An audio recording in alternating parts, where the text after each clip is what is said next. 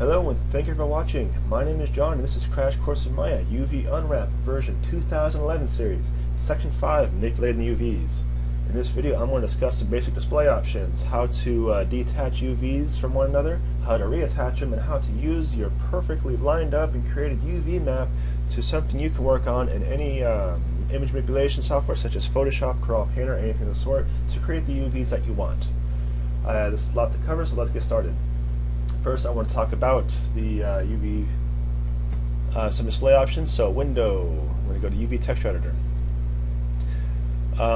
Sometimes you actually want to see the texture behind here, so you can actually start moving and manipulating the UVs to fit that texture, such as one of the guidelines for breaking the rules. And that option is that button right here, display image on and off. That is also additionally located in images, display image. However, some texture maps are just a little too bright, so you're having a difficult time seeing your UVs. There's a dimming option, which is right beneath that, which is right there, dim options. What it does, it creates an opacity black over the texture, makes it a little bit darker, and for your UVs to stick out a little bit better. And additionally, dim image is where it's also located. Sometimes that doesn't fit, doesn't work all the way. So another option is to actually colorize your UVs to the faces.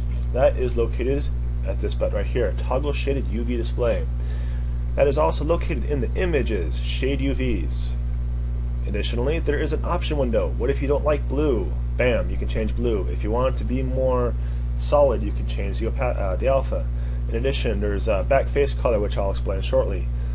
And you can also change the opacity of the back face alpha. So what is back face alpha? Well, if you have a UV that's turned around, such as this, you'll notice that the colors turn from blue to red.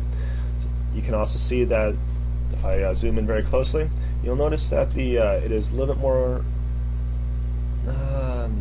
transparent here versus here. That means there are two faces lining up here versus one here. This method is actually very useful for pointing out UVs that are overlapping each other and are inverted. So, what do I mean by that? Well, I'll show you an example. It's purple, so red and blue equal purple if you know basic colors. And that face is, well, let's find that face. Ah, there it is, right there.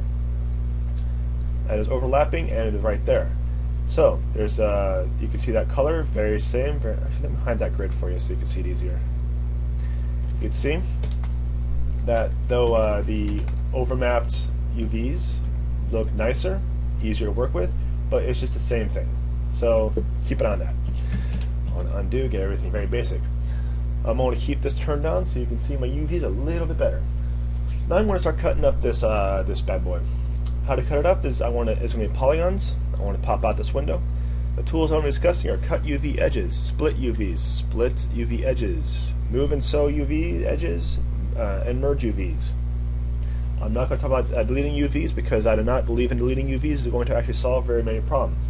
As a matter of fact, I work additively, not subtractively. Therefore, I actually add edges instead of subtracting edges. No, that's just my work style. Anyway, I digress.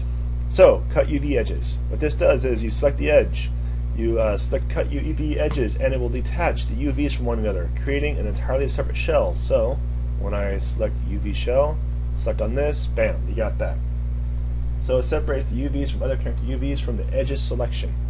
Alternatively, you have, where are you at? Split UVs. Instead of the edges, you're going to select on your UVs, and you want to split UVs, it's going to split the UVs from that entire thing. So, therefore, this, which is located right here, will have 3 UVs, which is obvious right there.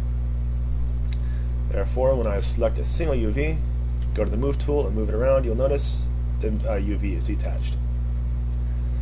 Sew edges. What sewing edges does is it, with your selected UVs, is going to try to make all UVs into one UV. Therefore, since this has 3 UVs, I push sew UVs, and if you look here, there's 1, 2, 3. I want to confirm with this 3.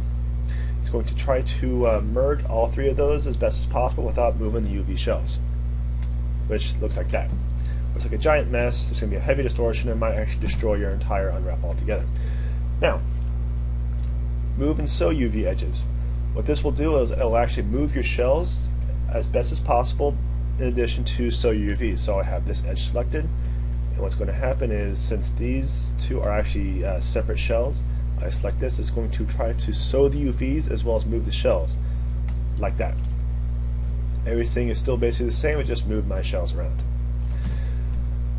Now, the method I use, because when I move a UV shell to its location, I want to stay there, is I actually use the merge UVs. This is like the merge vertices tool. It has a threshold, as you can see. The higher the threshold, the more it's going to try to work with. So if I select the single UV, select merge, nothing's going to happen. However, if I select both these UVs and have to close enough together, which I'll scale in, merge is going to go from 2, which you can see right here, to 1. So I'm going to do that on all of them. 2, 1, scale it in, merge, scale it in, merge. So now that I completely just destroyed and then reattached everything, I'm going to align everything by going to move. I want to hold X, which is snap to grid, if you did not know. I'm going to move down, it's going to snap to the grid. Now be careful with this, because if you go on the red axis, you'll notice that snaps to the edge and merges everything together. So be careful what you have selected. Very similar to the align tool. So I want to have this, snap to edge, which is right about there. Snap to edge, right about there. That's good.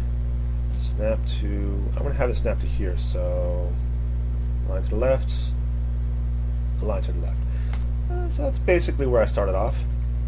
So now that I have this perfect UV, I love it, I want nothing to change. Now how am I going to work with this UV to create my texture?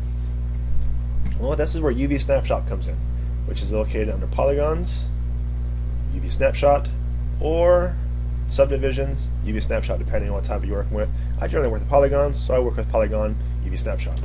Make sure you have the object, not sub-object, selected, so you might make sure you're in object mode. Polygons, UV snapshot, and that'll bring up this nice little option box. Pretty simple. File name, which is where you want it saved. In this case, I'm going to have it on my desktop, crash course in my Unwrap folder. I want to have it right here. I want to save the file as unwrapped cube. The size 256 by 256, because CPUs work better with powers of 2. So I want to work with 512. That's 512 and 512. Keep aspect ratio. You want to keep everything square, because the 0, 1 space by default is obviously a square object. So keep aspect ratio, keep these two the same as best as possible. Anti-alias lines, if you actually have like a curve in the line, like a circle, you want to make sure that's selected. In this case, because everything is kind of square, you don't need that. Color value is going to be what color your UVs are going to be versus the background, which is going to be black. Image format, my IFF. You want to make sure you want to change this to something your image manipulation software can work with. I'll just put JPEG because that's very uniform. UV range, normal 0, 1. As for one of the rules, keep everything in the 0, 1 space. However, you can actually work outside the 0, 1 space and save it outward. So you can actually go to the entire range, so it'll actually try to export everything as best as possible. Or if you want to have user specified, you can actually say where the 0, 1 space is going to be, the minimum, the maximum, and all that jazz. In this case, normal user 1 space will suffice. So, have my location, have my size, aspect ratio, have my file format, 0, 1 space. Okay. How you know it worked? 2 ways. If you look under the results right here, // which is general scripting for comment, saved file, and the general location. The location is right here, and there it is. There's my map. Now I'm going to import this into Photoshop, which I'll just do it cheaply. I have Photoshop open, here's my map, just click and drag, and obviously there it is. And now I can draw to my heart's content. Oh yay, I want to make it a little bit blue, just draw a nice line right there. I'm going to save it out as a texture, JPEG, yeah, that's fine. Options are fine, minimize that. Going to go back to the hypershade, go to textures. I'm going to override the UV texture editor, or the UV checkerboard. Go to my file, there's left click drag, minimize that window again. Is now imported as a texture. Put Lambert 2 in my workspace. make haha by min-mouse dragging to the color, and you'll see haha has overridden the UV checker tester and actually created the entire object. Well, you can see it basically created that texture. So that is it for this series of videos. Thank you very much for watching. If you have any comments, suggestions, problems, errors, bugs, or if you think you have an idea for a tutorial series for me to make for you, please feel free to leave a comment or email me at the site. So thank you very much for watching, and I hope this was very informative for you. Have fun.